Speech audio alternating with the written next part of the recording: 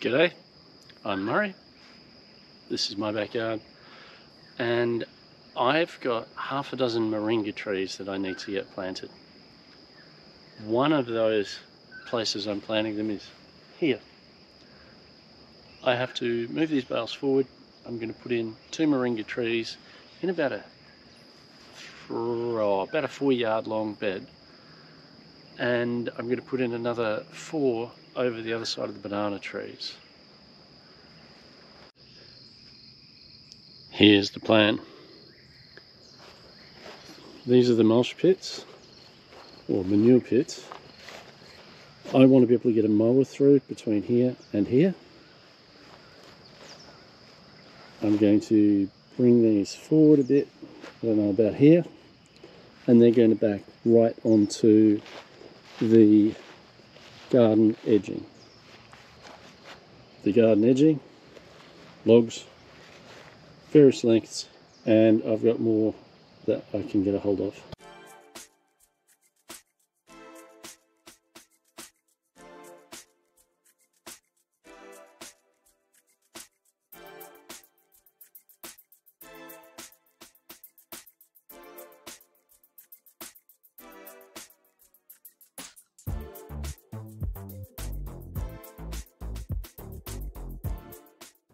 Two moringas,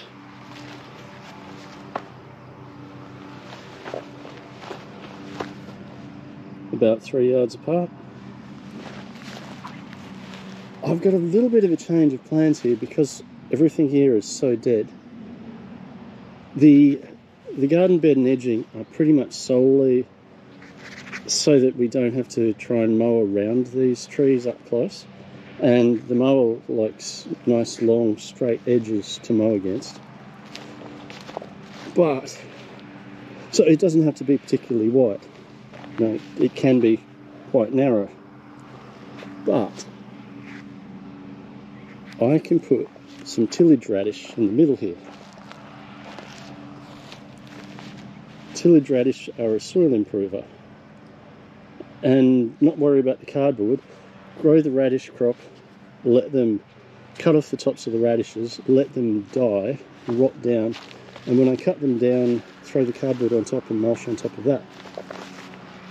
And that will provide nutrients. Not that moringa need a lot of nutrients, but why not, since I've got tillage radish seeds anyway. That's my thinking. A little bundle of prettiness has just joined me.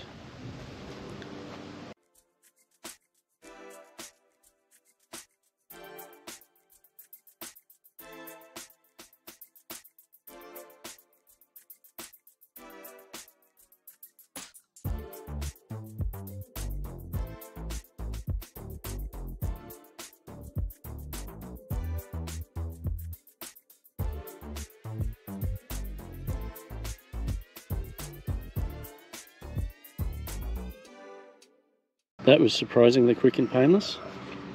I've done this end like this because that board plus about that width is going to equal that width.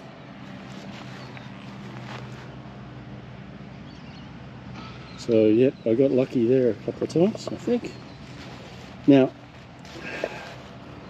if I'm going to put tillage radish in the middle here and then later cardboard over it, I had planned to tack these logs together, there to there sort of thing, and at each juncture, and I'm not going to do that until after everything is sorted out.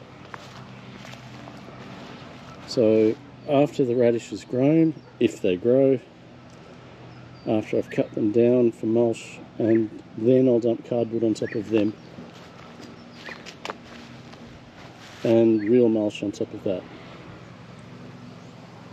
Okay, that's the plan. I could probably plant those trees now.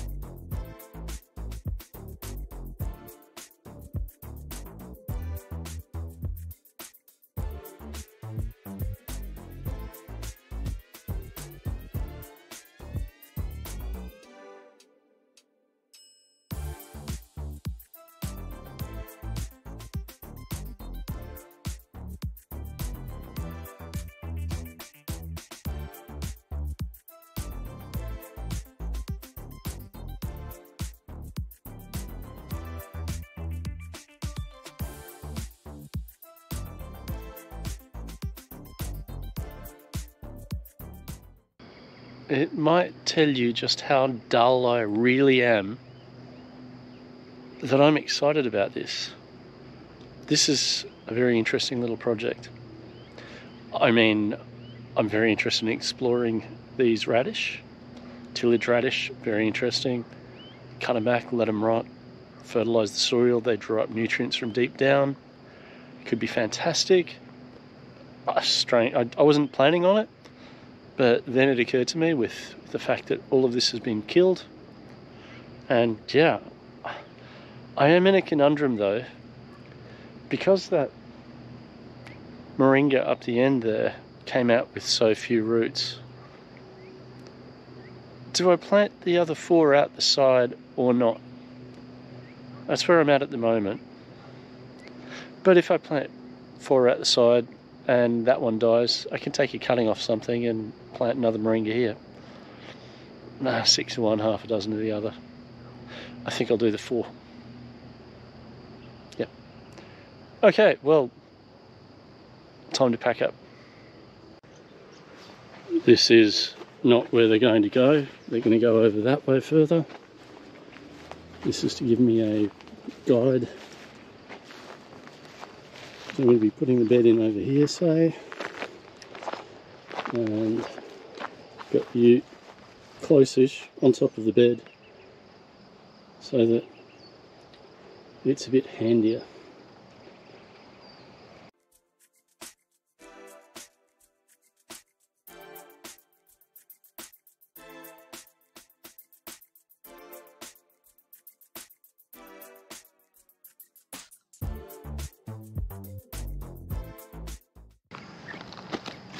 My shrewd and cunning plan involves this stuff.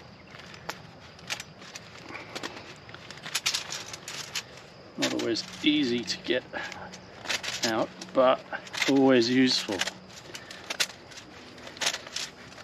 The more I use this stuff, the more I realise you can use it for everything. So 2 screws, got it there.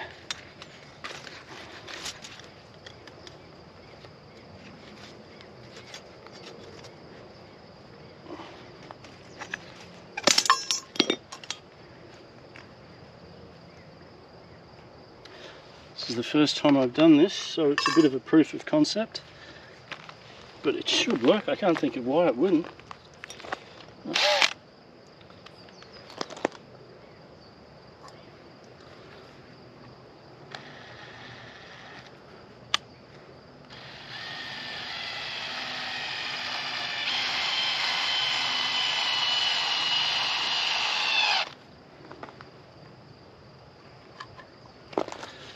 Right, I was thinking I'd have to dig trenches for all of these to stop them rolling around,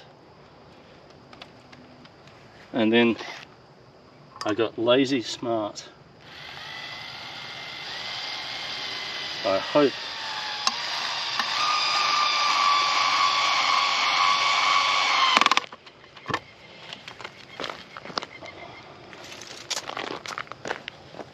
so. If I do this all the way down, okay, I'm going to do this patch here, then I'm going to put cardboard under it, then I'm going to work on the next bit. I don't know how easy it's going to be to get cardboard underneath this once I've stuck them together, so I might hold off on it further down, but I'm just trying to work out how this is going to go, and it's positive so far.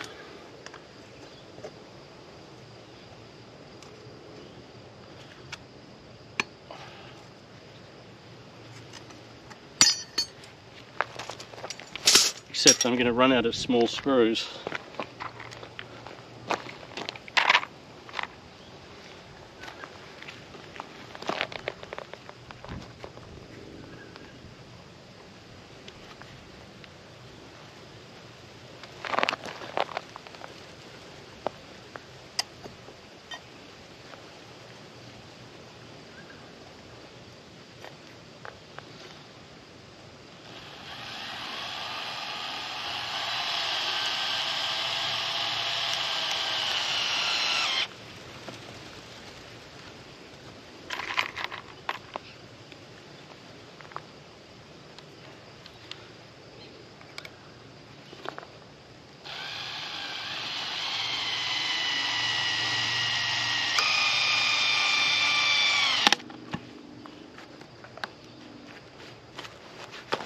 I can of course always come back later and whack another screw in these guys in each side, and that should hold it more stable. But this is going to have a little bit of give for the mower and hopefully come back to its natural resting place because it'll be screwed all the way down. Okay, cardboard time.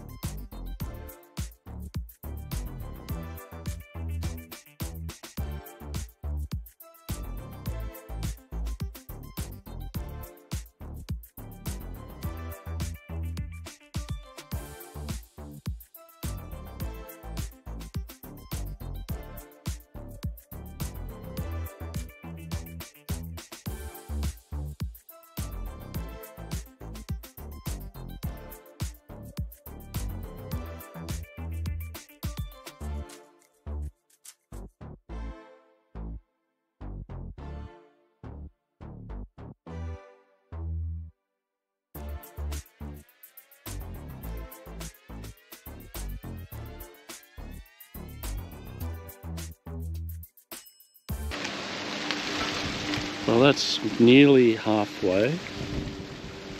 When it's halfway between these two plants down the right, it'll be halfway. It's going really well, really fast. Getting all the tools together was what took quite a lot of time. But this won't show up on camera, but I haven't had to go anywhere and get any tools. I've actually got one tool in excess of what I need for this.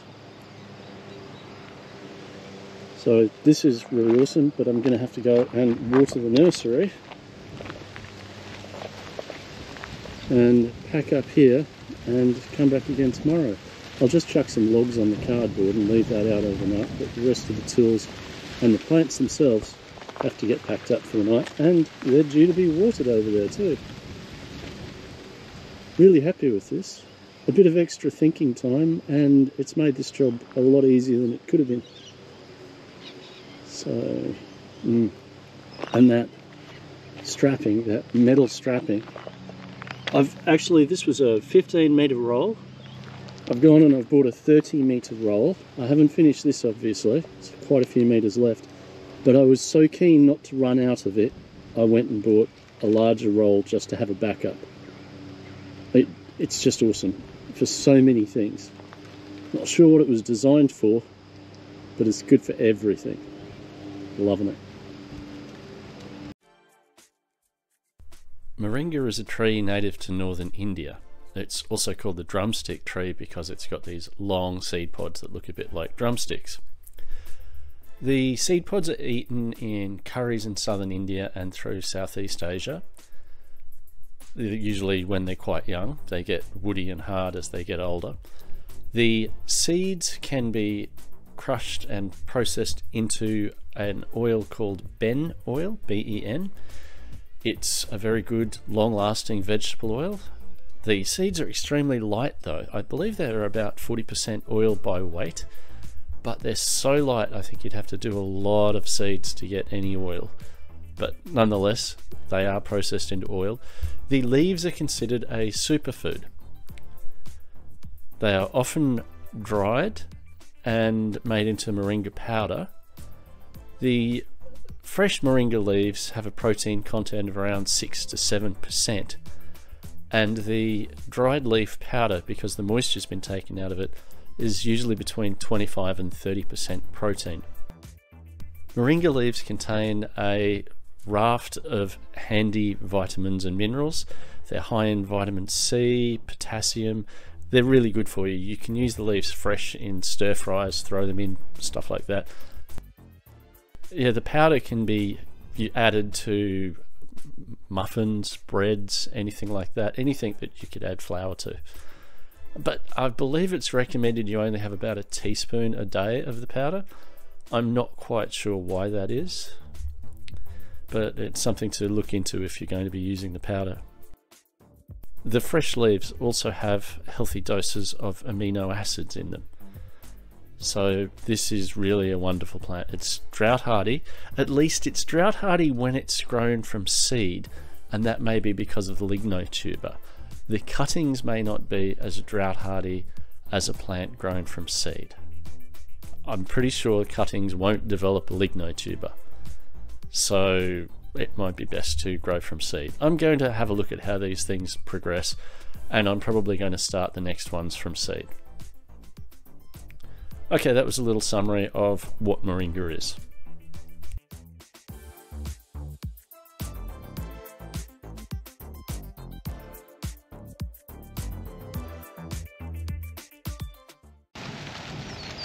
Five out of 6 of these were grown from cuttings, and I really thought when I took the cuttings off a branch, I thought that the younger ones would do best, and I kind of planted these old woody chunks just to see if they'd grow, and I'm really impressed. Older wood, much better strike rate than the younger wood. So I lost a heap of thin cuttings and I got some of these. I planted a heap just to see what would work for next time. So if you're trying to grow moringa by cuttings, old wood seems to be much better. This is a seedling, the only seedling that I'll be planting. It has a lignotuber.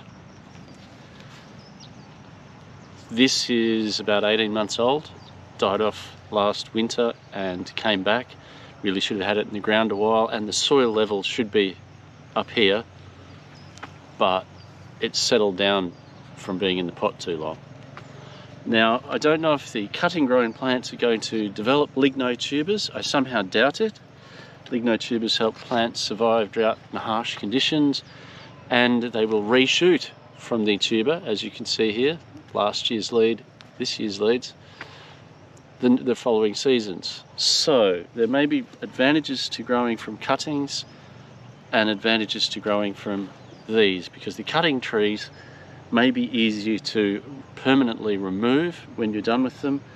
Equally, they may not be as resilient as a tree with its own lignotuber. These may keep growing back no matter how many times you cut them down. I'm not sure yet. I haven't done any reading on it. I'm going to have a look and learn from experience.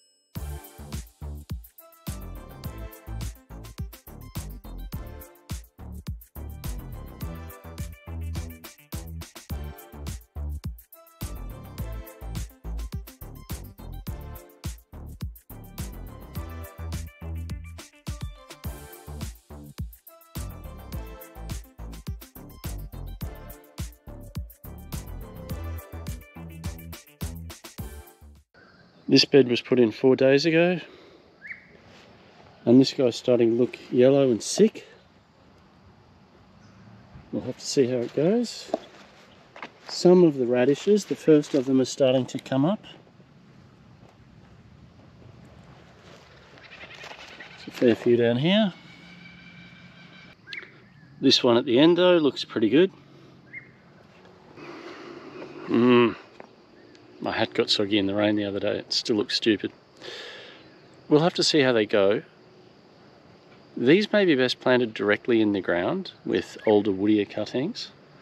I'll find out. I might have a bit of a wait to try some more cuttings because we're headed into winter. These in cooler climates lose all their leaves in winter, I believe. So we'll have to wait and see. Kookaburra. Yeah, so the purpose of this, as I said, was just to make mowing easier around where these are going in. I don't need this many moringa trees. It's possible I could, if some of these fail, I could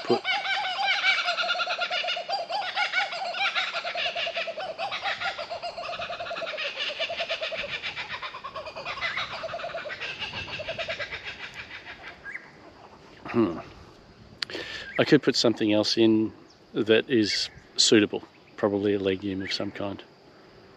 But yeah, we'll see how we go. And I'm just going to stop me there. It's been 6 weeks since I started building moringa beds. I've been really busy and haven't got around to editing it and posting it. And my hat's got a bit flutter. I put a really heavy dictionary on it. But I can give you an update now, 6 weeks after the project started. It's the middle of June, and the radish have grown. Moringa is deciduous, but it hasn't lost its leaves yet. We may be warm enough that it's not going to lose its leaves. It's going to be getting down to 7 overnight though. Okay, 3 rows. I have thinned the first 2 rows and not the third one. I got really sick of thinning rows. If you have a little look down here, these may be too close together. I don't know. They haven't really started to set roots yet. This is a daikon radish, the tillage radish. Lots of variety of daikon. And these moringa trees are both still alive. Radish is doing well. And yeah, it's getting crowded in here. There's no room in here for weeds. Okay, to the other bed. I've only mowed around this bed once so far. Worked well. Still alive. A few branchlets have died for some of these plants. Still alive. Still alive. Now, when they're going to lose their leaves, I don't know. And this is the seedling. So the wood has taken a few little bangs from the mower, and it pretty much straightened itself out again. I'm very happy with how it's going. I don't see any need to put extra screws in at the moment, because it's kind of hinged. So tillage radish are planted in autumn, early autumn in the US, with the view that they're going to get killed by winter and then rot over winter when you don't plant anything anyway. I've got a funny feeling our winter temperatures are like US autumn temperatures in some parts of the US, where mid-20s to between about 23 and 28 degrees Celsius as a top and 6 or 7 at a bottom, and that's pretty mild. So I figure the radish should do okay planted over our winter. I mean, there's cold parts of Australia where they might not work, but that's my theory. Till I test it, how will I know? I'll give you updates as events warrant, I don't know if the Moringa are going to survive. I don't know how well the radish are going to do, but I'll get back to you in a few months. I've got another radish experiment going on, and yeah, I'll let you know what's happening there in due course too.